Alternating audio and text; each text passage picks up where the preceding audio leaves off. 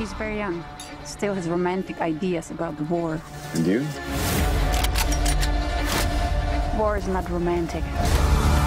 There's a problem. What's going on? It is your duty to stay alive and continue fighting.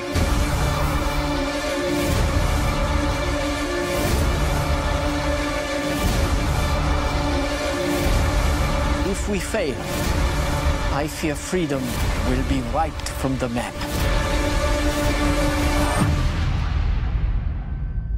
I was gonna say, do you remember? Because you know I'm a big Nolan fan, Yeah. like the whole fucking planet. Yeah. But yeah, that trailer is not bad. Pretty good.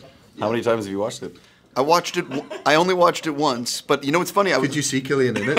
I don't want to make any comments, but what's really funny is I was on. This is completely not about your excellent movie, but I was on the set of Transformers yesterday in Detroit, and it was actually a subject that came up with with Bay and some of the producers. That trailer, you know, Naturally.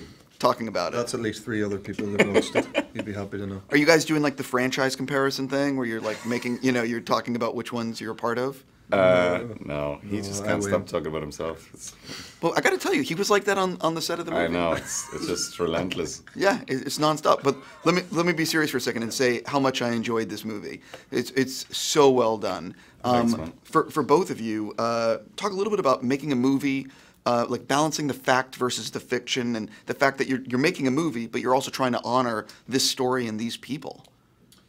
Yeah, I mean, look, you're constantly carrying that weight of making sure you honor the people involved and honor the history and pay respect to these brave men and women who carried out, you know, the operation. But in the same breath, you're making a movie, or you're making a piece of entertainment, and you're trying to, you know, elevate it and make it as sort of watchable and as filmic as possible. So there'll be times where you're not making a documentary. You know, there's times where you want to bend things slightly to make it more of an entertaining thing. But on this, we are certainly aware that, I think, as far as like historical movies go, this is sticks pretty close to the facts. You know, which was important to us. You know.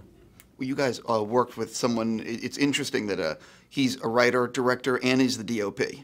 So talk a little bit about working with a filmmaker who is right there, I mean, making some key decisions.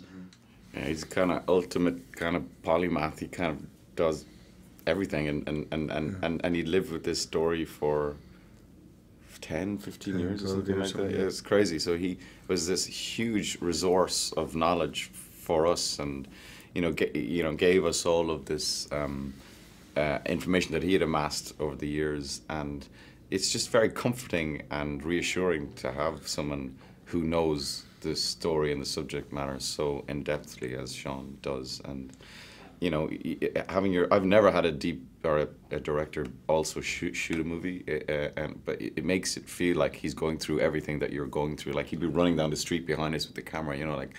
And it's a big old camera because we shot on Super 16, you know. And so yeah, it was fantastic. It really felt that the 3 of us were making this thing together, and that we were all, you know, really in it together. For both of you, I would imagine that when you were researching this role or these roles, you must have learned a lot about the history and the time period. Is there 1 or 2 things for each of you that you learned that you're like really surprised or really stunned? You know what I mean? That you wanted to take with you?